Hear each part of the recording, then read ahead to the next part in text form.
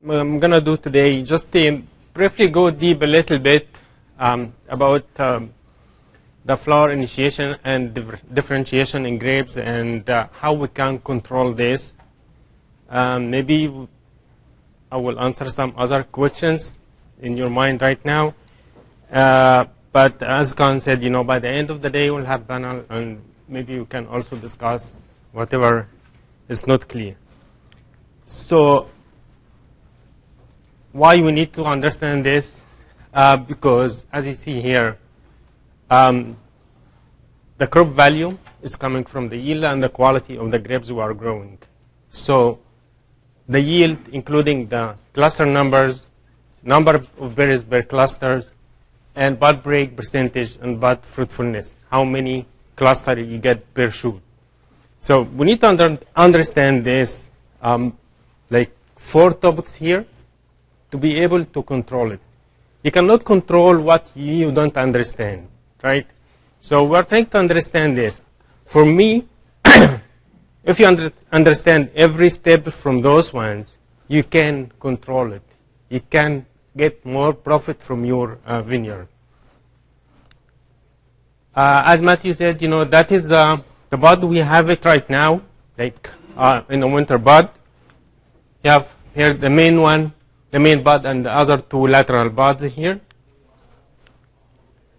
During the season, like within the summer, you will see the fruits on the vines. At the same time, you have the buds in here on the cane that carry the crop of the next year. So we are growing 2 crops at the same time. And that's what, we have to keep it in mind. Because some people, they care about having good number of clusters, a good crop this year, and the following year, everything goes down. So keep in mind that you are growing 2 crops at the same time. You take care of the clusters of this year and the clusters of the following year. As Matthew said, you see here, that is a differentiation of the buds of the following year here. Again, that is the cluster differentiation correspond to the stage of the vines. Like this year, we have the bloom, the fruit set, and the veraison and ripening. At the same time, you have the cluster of the following year is forming here. So basically, by veraison, you have everything is done for the following year. You cannot change it.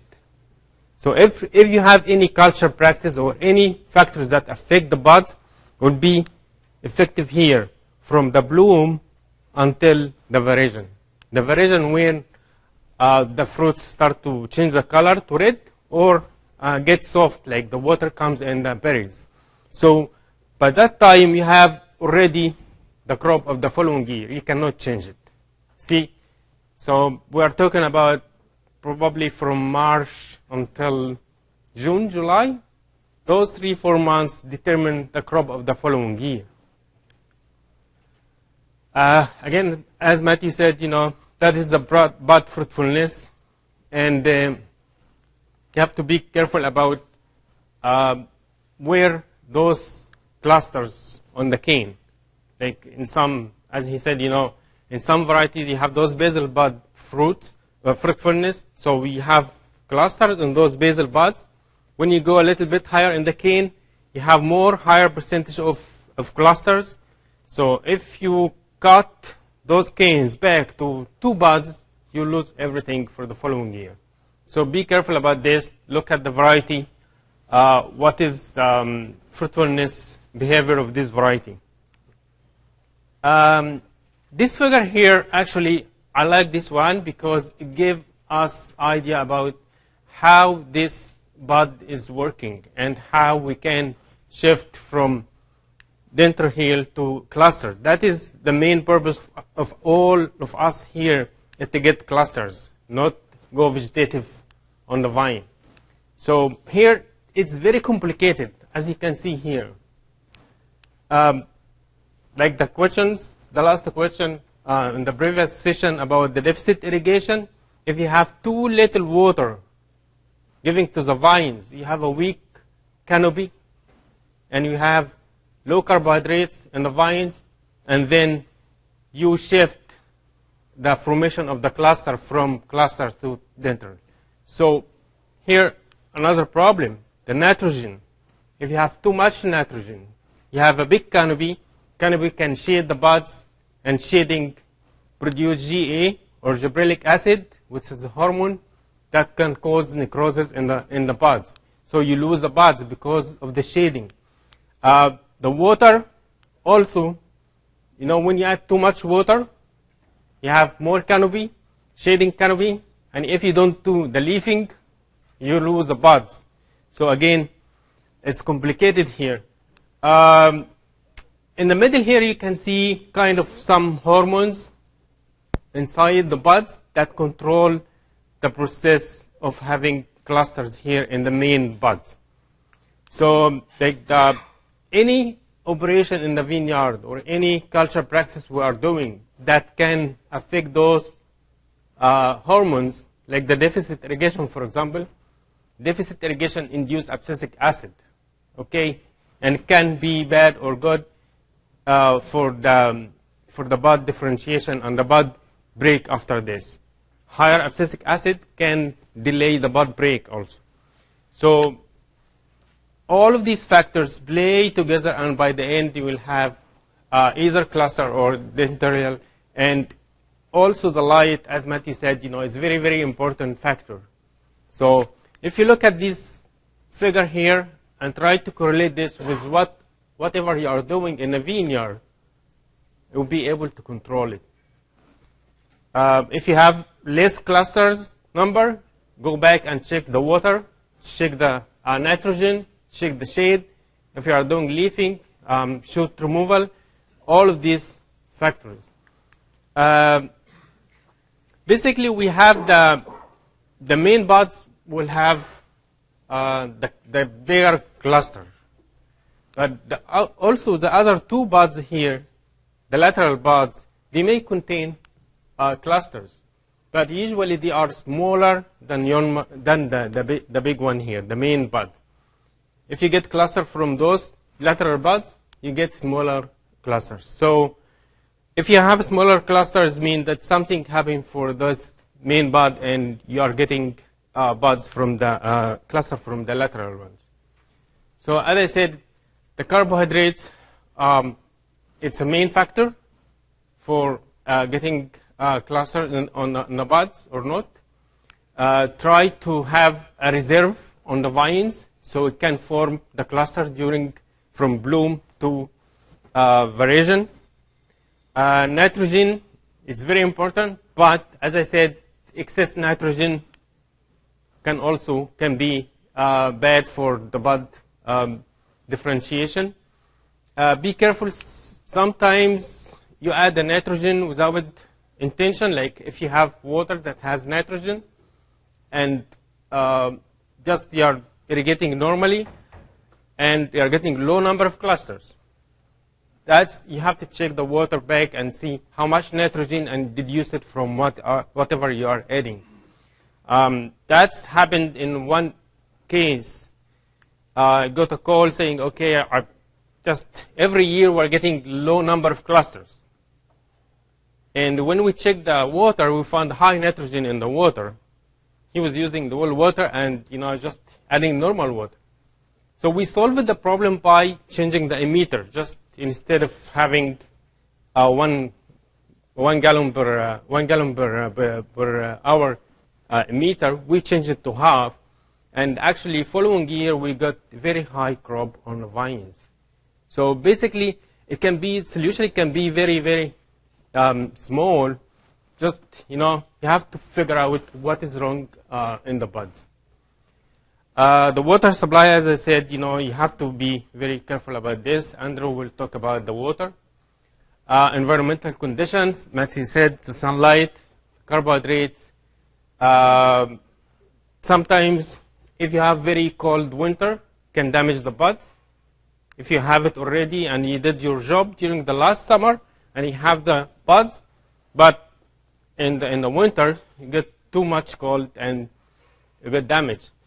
Last year, we got some cases in the Central Valley where we had frost in February 22nd to 25th last year, and the vines, they were dormant, but they were active. Like the sap was running on the vines, but you don't see any buds growing. But what happened, this frost for 3 days killed most of the buds on the vines, especially the young vines. And especially the vine that received nitrogen late on the summer, so they were very active. And we had some cases in the Central Valley last year about this, and that's proving, you have to be very, very careful about those buds, but sometimes you cannot control it. Like frost or winter damage, you can't do anything. Pruning, as Matthew said, you have to be very careful about the pruning. Look at the variety, what do you have, and follow whatever they said about spur pruning or cane pruning. The canopy management, Karen will be talking about this. In some cases, in table grapes, it doesn't apply for wine grapes. We use the GA, which is Plant Growth Regulators, to increase the size and do fruit thinning in the grapes. And if you use too much GA, that also can reduce the bud differentiation in the winter buds, and you get low number of clusters. How it looks like when you have, that is the main bud here in the middle, and those are the two lateral buds here. And when you cut, if you take any cane right now and cut the buds in the middle, you will see those 3 buds right now here. That's one case where this lateral bud is dead. You can see it is brown here. Those are good ones. The other cases here. So this one is dead. The main bud, it is dead. This one is dead, and that one, it's healthy bud here. So when you have a case like this, you have shoots growing from this bud, which is smaller than the main bud. So you expect like small shoots or stunted shoots and smaller clusters. So if you have this case, look back and see what happened for the main bud. The bud break, we are looking for a good bud break like this here, but in some cases, when we have any problem in the vineyard that affect the bud break, you will see erratic bud break like here, low percentage of bud break. You see the buds, they don't grow evenly, and the problem was having this. You have, you don't have uniform flowering, you don't have uniform cropping, and the yield will be like variable, like in the TSS, the color, maturity stage, all of this will be variable. So it's better to have like a uniform bud break like this one here. That's slide from the table grape. We try to increase the bud break percentage and make it uniform in table grapes, and that is we are using in table grapes the hydrogenonamide or the Dormex. That is the commercial. That is the only commercial product right now, but there's some trials about getting a new and others product that can improve the bud break. If you have the cluster inside the winter bud, but they are not growing, in this case, you can use the Dormex to push the buds to grow. What the Dormex is doing is just, as you see, there's the scales around the buds. So this Dormex removing the scales and also go inside the buds and activate all the process that can help in growing the shoots and the clusters. So sometimes you have the buds and they are fine, they are good, but they don't want to grow. That's another problem. Like in the spring, they don't grow. So basically, either you are lacking shilling inside the buds, or there's some positions in the canes, they don't receive the same amount of carbohydrates, so they don't push. So in this case, you have to use some external factor to push those buds. The clusters of grapes, we have the cluster here, the rachis, and you have the cane. That's the bed cells and laterals here. The fruits attached to the rachis, and that is the bed cell of the fruits that carry the fruits here. So that is basically the grape clusters. That's again the flowering of grapes. Grapes doesn't require bees, as Matthew said, for pollination. They are perfect flowers. They have the female and male organs. They have the stigma and the stamen here. And what happened in the beginning, they are closed. That is the petal, closed, and they start detached from the bottom here, from the base, and by the end, they will open. Once they are open, the pollination is done. So you cannot change it. So it's not like the other fruits or flowers.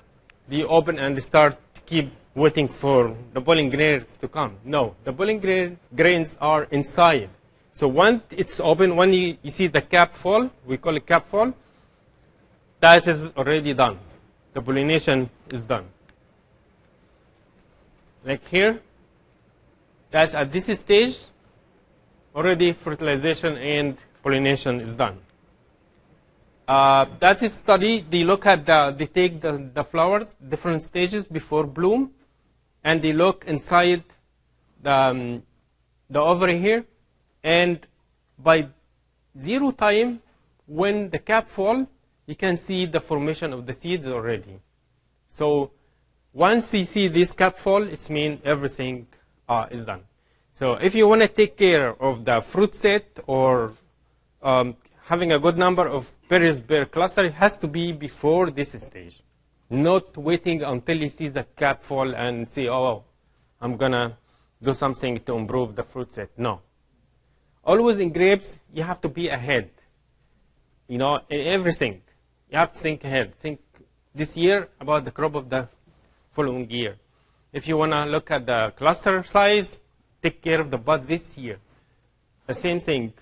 Berries number per fruits, per clusters, you have to think a little bit ahead in the beginning of the season. And as you know, that goes fast. Soon we'll have bud break. Right after bud break, like 6 weeks, everything is done. You have the bloom, the shuttering, and everything is done. Having those good number of fruits or berries per clusters, there's some literature about having a good carbohydrate level inside the vines to be able to keep those berries attached to the clusters. So when you lose those berries, you lose the crop. Imagine if you have a cluster with few berries, it's not going to make anything for you. You need a good number, especially in wine grapes, you need a good number of berries per cluster. And here you can see, when the vines goes from the start right now, like soon we'll have the bud break, they have a higher reserve of carbohydrates here. And the vine use these reserve just to push the new growth, like having shoots and the bloom and so on. And then use it during the season, and by the end of the season, again, they start to accumulate more carbohydrates because you have more leaves, and mature leaves make more carbohydrates, and they start again accumulate more carbohydrates here. So basically, you have here the bloom and the veraison. Veraison, as I said, just the beginning of the ripening. So at bloom here, if you don't take care of the vine and feed the vine very well, you have very depletion of the carbohydrates. Or if you didn't feed the vines last season really good, and you don't have this high reserve of carbohydrates, you may get less number of fruits per cluster. So that is, again, you have to think ahead. Think last season what I did. Look at the nutrition program what you are using. Some people are talking about after harvest nutrition, like nitrogen. all of this make a high reserve of carbohydrates here. And when you have a high reserve of carbohydrates, you have a good number of fruit set per clusters. And at the same time, you have the photosynthesis here. If you have a weak canopy this season, it means you have a weak photosynthesis. It means that you may affect also the fruit set and get less number of fruits per cluster. So basically, that's what we're saying. And also, the climate or the environment can affect this, and that's out of our hand. You cannot do anything. In some area, there's an optimal temperature to get a fruit set. If you have low or higher temperature, that also can affect the fruit set or the berries number per cluster. The nitrogen level is, I have seen some cases where if you add nitrogen at bloom, when it starts to bloom, you lose all these berries. You have too much shattering. The deficit irrigation, if you do it during bloom, you may lose all of this. You can go in the vineyard, if you have drought at bloom stage, you can see on the ground all these berries. So you have to be very careful about this. In table grapes, we don't need too much berries per clusters in table grapes. So we intentionally spray GA to reduce the number of berries per cluster. So if you do it in wine grapes or any other factor that increase the GA, maybe use other product that has some traces of GA, can also reduce the number of berries per cluster. The drought, as I said, the shade. I noticed that shaded clusters tend to have like less numbers of berries per clusters. And I think again because shading is increasing the GA, and the GA reduce the berry set. So be careful about this.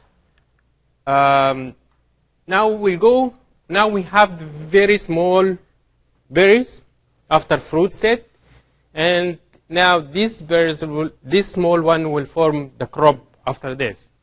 So what happened? They start to grow rapidly here, and in the middle here, what we call it the variation, start ripening. The berries start to change from either green to red, or from hard to soft berries, and that we call it double sigmoid curve for fruit development and ripening in grapes. This figure in here, you can control this one using some culture practice. You can make it go faster, you can stop it, you can accelerate it here. But inside the vines, those two stages controlled by what we call them hormones. The hormones, those are endogenous organic compounds. They already exist in the vine. So it's like us exactly going from baby to child, youth, and then go for senescence and die. Same thing. That's controlled by hormones inside us. These stages, the two stages, controlled by hormones. And those hormones already inside the vines. Those hormones very, very essential for fruit ripening and development. They are very, very specific, like I said, the GA and the abscisic acid, cytokinin. We mix those plant hormones with what we call them plant growth regulators. Plant growth regulators, those are the chemical that looks like hormones, but it's synthesized. It's a commercial, those are commercial products. So there's two different things, the plant hormones and the plant growth regulators. Plant hormones, we have different plant hormones. We have the auxin, cytokinin, gibberellic, abscisic, and ethylene. Usually they are produced in one part of the vines, and they are moving to make a function in another part of the vines. Like the auxin here, always in the meristems, in berries, but it can go to the fruits and make it bigger. Cytokinin is produced in the roots. Again, it's active in the fruits. So it's going to the fruits.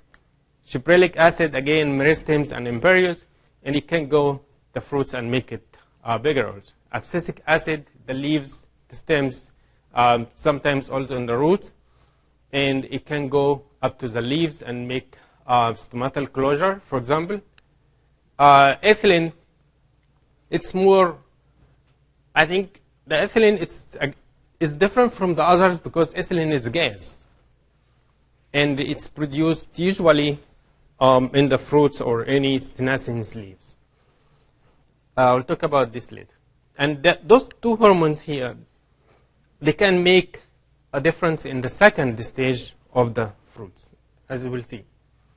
Like here, this paper looked at the different hormones during the fruit ripening, fruit development and ripening. As you can see here, the auxin, the cytokinin, and gibberellic acid, they are abundant in the first stages of fruit development. Why? Because those are promoting the cell division and the cell elongation. So the fruits, they need them in the beginning to make the berries bigger. And then suddenly, at variation here, they go down and start accumulating other hormones, abscisic acid and ethylene. Ethylene, we call it the plant the ripening hormone. So as I said, these two, when we look at those hormones, we classify them under two groups. Growth promoters and the growth inhibitors. Growth promoters like auxin, cytokinin, gibberellic acid, and those are, and the berries require them in the beginning to have it bigger. So again, correlate this to your culture practice. If you have any culture practice that can inhibit those cytokinin or gibberellic or auxin, you may get smaller fruits. So if you have smaller fruits, think about this again. Some people, they do the deficit irrigation very early at this stage, like in the beginning of the development stage. And that's where you can get smaller berries, because when you do the deficit, you get less effective gibberellic acid. So you have less cell elongation, less cell division, so you get less fruit size, or very, very small size. The abscisic acid, the ethylene, that's required in the second phase of fruit development, where after variation, or at variation exactly, you need ethylene and abscisic acid. Again, if you have shading, that's increase the gibberellic acid, also you can inhibit those things. So those hormones, they are working together. Like there is a connection. Like everyone has a function, and other one, like as I said, abscisic acid can inhibit the effect of gibberellic acid. The gibberellic can inhibit the abscisic acid. So they are required in a specific stage of fruit development. Again, the gibberellic acid and cytokinin increase the size, but the mechanism is different. Like here, the gibberellic acid increase the size of grapes by increasing the cell elongation. It's like blowing up the balloon. Balloon is just getting bigger because stretching the cells. That is the gibberellic acid. While the cytokinin is producing more cells, like increasing the cell division. So you have more cells, you have bigger fruits. Again, abscisic acid, if you look at the during maturation, that's weeks after bloom, you can see there's an increase here where 6 to 8 weeks, that is the variation here. You can see this spike of abscisic acid. That is the ethylene, again, at the same time. Because the fruits or the berries, they need those hormones to make color, make sugar, lower acidity, so it start to ripe. Grapes, as a fruits, we call it non-climacteric fruits. Non-climacteric fruits, the fruit that it doesn't need the ethylene hormones for ripening too much, and if you cut it from the trees or the vines, it will stop producing ethylene. Other fruits like tomatoes, for example, here, that's an example of the tomatoes. If you buy the tomatoes from the market, like half green or half red like this, and you leave it in the kitchen, it will turn to red. But grapes, no. Grapes, if you cut it green, stay green. If you cut it sour, it will stay sour, because all the processes stop when you cut it from the vine. That's why we call it non-climacteric fruits, or they don't produce ethylene after harvest. So you have to be very careful about this. When you cut it from the vines, it's done. That is, if you have high bricks, that's high bricks, high color, it will be high color. It's not going to change. It's not like other fruits. What is very important here, we looked at the ethylene during ripening of grapes. They have ethylene, but it's too little here. Like compared to the other fruits like tomatoes, see how high the beak here and how low the beak. So that is, even it's small beak, but it's very important for ripening.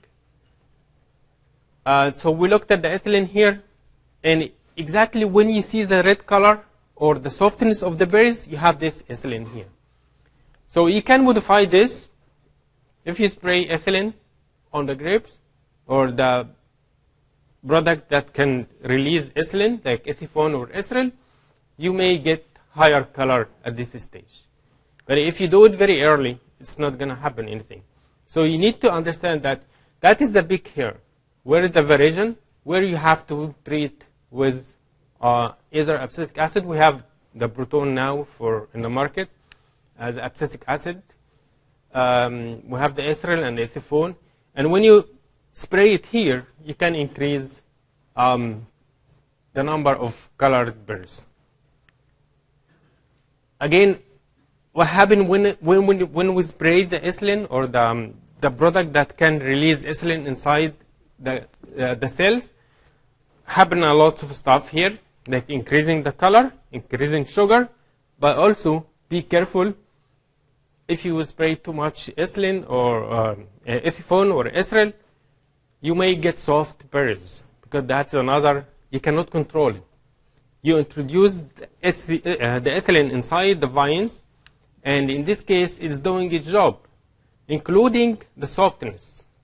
So, again, you need to look at the concentration you are using, the variety you are using, the stage you are using. All of this determine exactly what you are doing.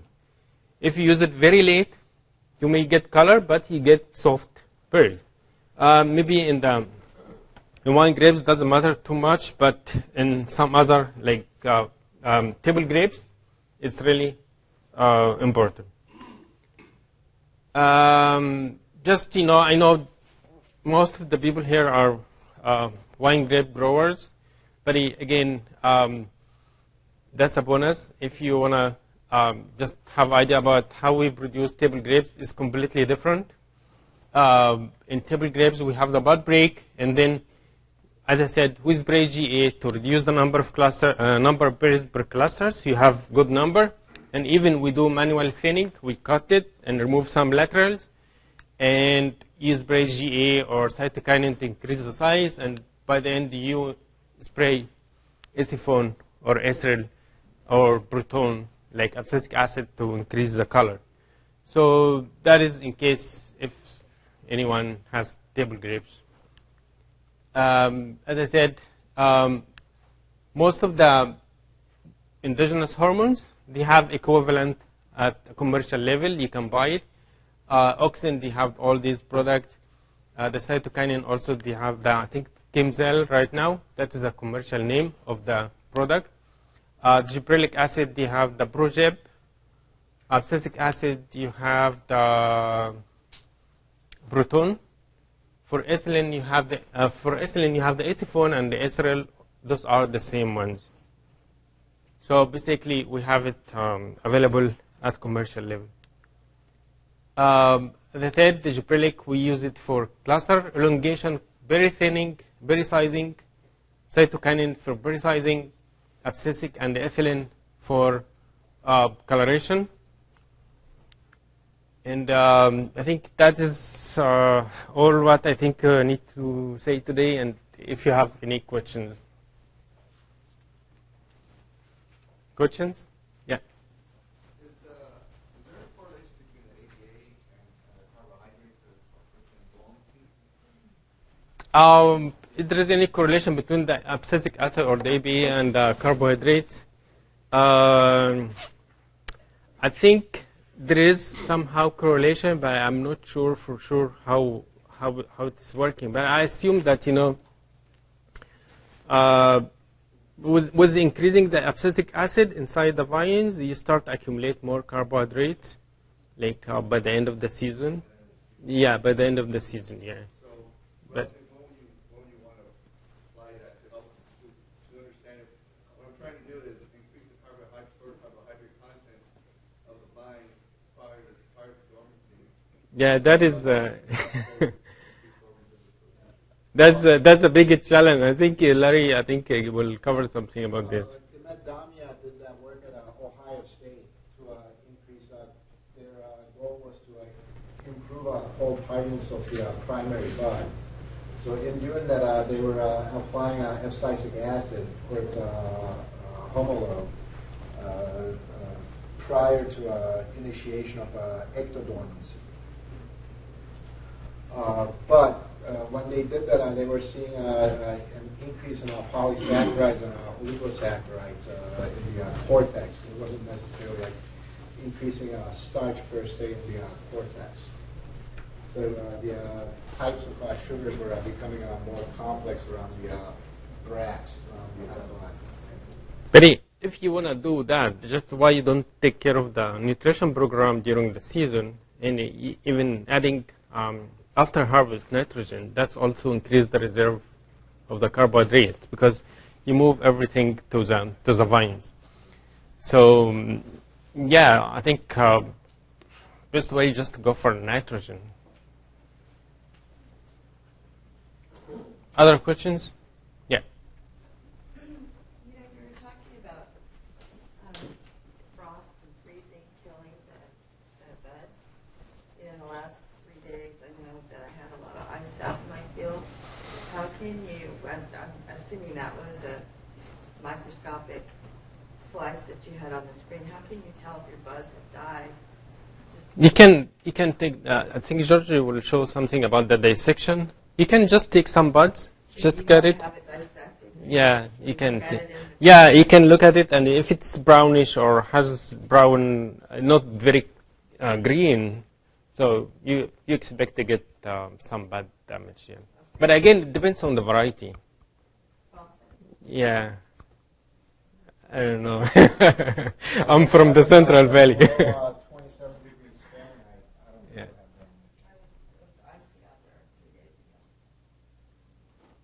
Bud has to, Thompson seedless is, cold hardy down to 27 degrees now.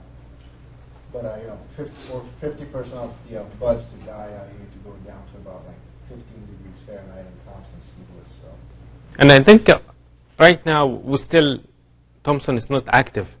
That happens did happen last year when we have in the south, close to Wasco area, where it's warmer early, right now different temperature between here and there, there's a difference. So when you have early variety and also in a warmer area, and you get sudden drop in the temperature, that's where everything collapses. Because when they have warmer weather, the sap start to move inside the vines and start to be active a little bit. And when you drop the temperature, that's kill the vine. But right now, I think Thompson in the north here is dormant. Once it's dormant, it's dormant. I think you need lower temperature to kill the buds. Yeah. Other questions? Okay. I have a question. Yeah. I'm not familiar with the use of ethanol. I don't know that it's used up here. But if you're getting softening of the skins, that would affect your fruit quality if you're machine harvesting. I mean, you could end up with... Yeah, that's true. Yeah, that's what I warned about this. I mean, So there's no getting around it if you use ethanol. no, if you use it in a right concentration, right stage, I think right variety, you'll be able to get a good results. You have to, try different Thinking set. of using it, we had a young vineyard in Cabernet that we couldn't get to color up, and we ended up using Mylar in the floors of the vineyard to get more light into it, which worked. But I was wondering if this was an alternative for that rare. But give it a try. I mean, but you need to. Usually, when we spray it in the beginning, right after veraison, like don't spray it before veraison because you affect the cell side. After veraison, when you see the color, you start spraying this. Yeah, I think I used it on Cabernet in France. It was around 20% color, and I got a good results. Yeah, yeah. Are commercial hormones regulated? Do you need that certification to purchase them? They are regulated. They are pesticides. Like they are under pesticide categories. So whenever you buy them, you need exactly like any other pesticide. When you handle them, you spray them, you follow regulation of the pesticide. They are not restricted materials, but I think it's warning or danger, the label. It depends on the product. Yeah. Yeah.